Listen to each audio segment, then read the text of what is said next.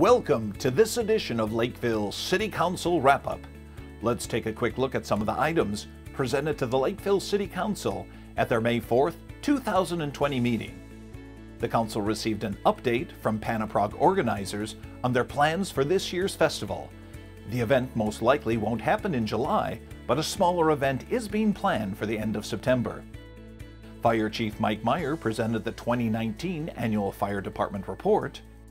The council approved an agreement to allow K-9 Tank and Officer Chad Loeffler to participate in the cable TV network A&E's America's Top Dog television show.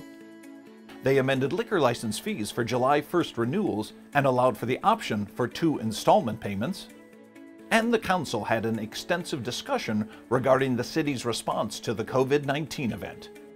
If you have questions or comments regarding these agenda items, please call City Hall at 952-985-4400, and you can also watch the complete City Council meeting on the city's website at lakevillemn.gov or on Spectrum Channel 180 and Frontier Channel 184.